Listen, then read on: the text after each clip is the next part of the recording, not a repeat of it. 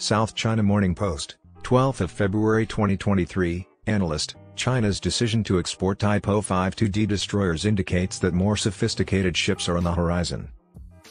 Military experts claim that China aims to export its Type 052D guided missile destroyer as its navy transitions to building more sophisticated warships. According to an article published last week in the Chinese military magazine Naval and Merchant Ships, the 7,500-ton destroyer, codenamed the Type 052D for export, with its cutting-edge integrated radar, missile, and command systems, would be the most potent anti-aircraft vessel available on the global market. The U.S. only provided a core fighting system, the Aegis, for export as opposed to hull ships with long-range air defense capabilities, it was stated. The newest Type 052D of the Chinese Navy is 161 meters, 528 feet, long, 18 meters wide, and propelled by a combination of diesel and gas propulsion systems that allow for sailing up to 32 knots.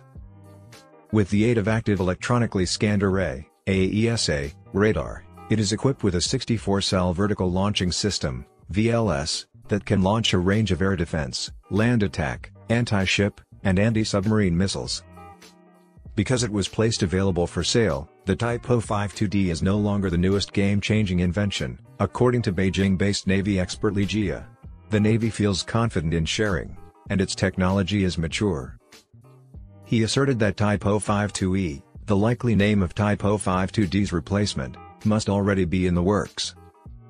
According to Li, warships with a displacement of 7,000 to 8,000 tons, 7,716 to 8,818 tons, will always be in high demand by the Navy because they are beneficial in most situations.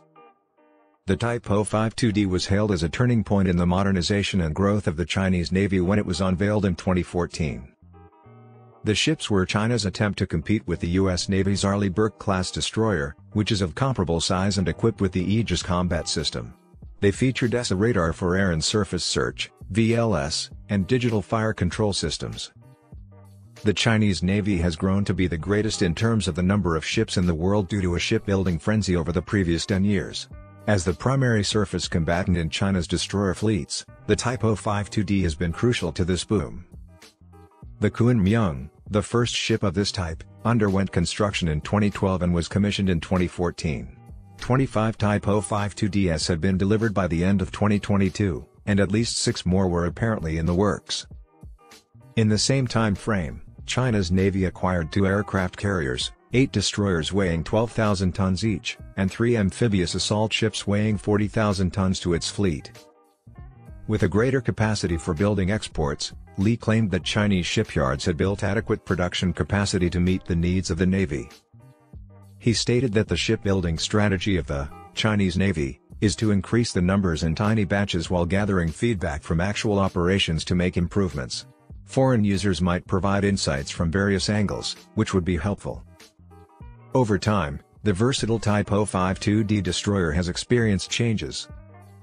The most notable is that the most current group of ships, sometimes known as the Type 05DL and operational since 2021, feature new anti-stealth radar, expanded helicopter flight decks, and improved propulsion systems.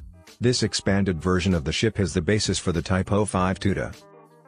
But Li asserted that he did not anticipate a significant amount of Type 052D sales because the large, sophisticated destroyers would be pricey, and the typical purchasers of Chinese warships, like Pakistan, would not be able to afford many. He declared that selling the ship was a cordial gesture and a strategy for expanding influence, which must be offered at steep discounts to friends like Pakistan or North Korea.